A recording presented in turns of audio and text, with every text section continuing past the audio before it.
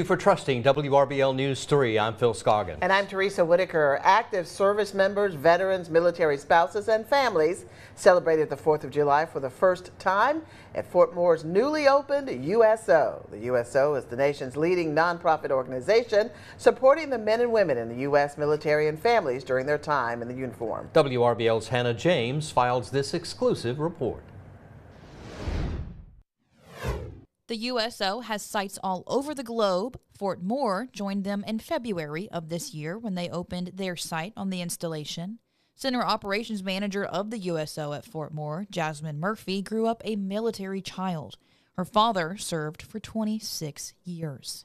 This is home. When they come in, they're going to have open arms. They're going to understand what's happening here. We understand what they're going through, but just being there to listen to them. Marine Private First Class Gavin Fineff came to Fort Moore on June 14th.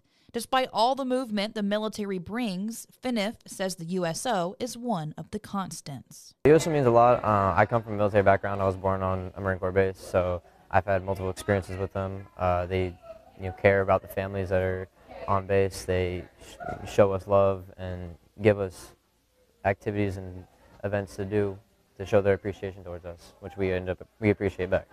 One of those families includes the Robinsons, who arrived at Fort Moore 1 year ago. The reason why I like coming to the USO is the family atmosphere. Like, I always feel welcome. Everyone's excited. They remember you when you come in.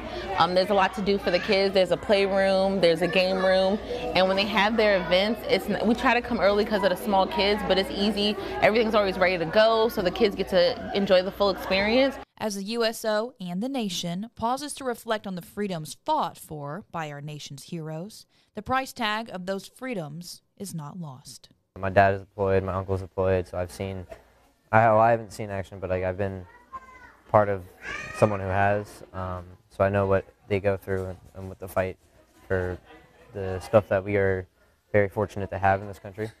And that's why I joined, is because I wanted to also help out and do my part.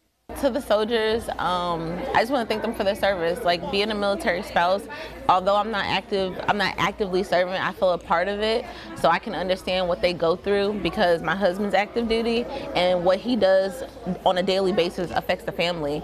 So the fact that they go and risk their lives to do all this and protect our country, it's worthwhile, and I appreciate their service. And that was Hannah James reporting. In addition to this week's 4th of July events, the USO has hosted color runs, coffee connections, and a bracelet making class.